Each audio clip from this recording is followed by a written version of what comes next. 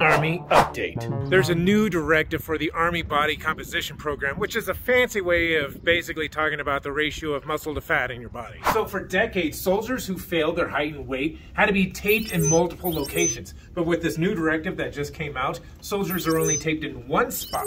Right? What's the point? Well, this takes a lot of the variations out of the tape measuring system, and this is the very first time that regulation has allowed for soldiers to appeal the tape measure and have a third-party system verify their body fat content. These are changes soldiers have been asking for years, and it's frankly pretty awesome that it's finally happening. The new system uses a new table which maxes out at 250 pounds and a 25-inch waist. And if you have a 25-inch waist and weigh 250 pounds, post a pic in the comments because, man, like, you gotta be looking good.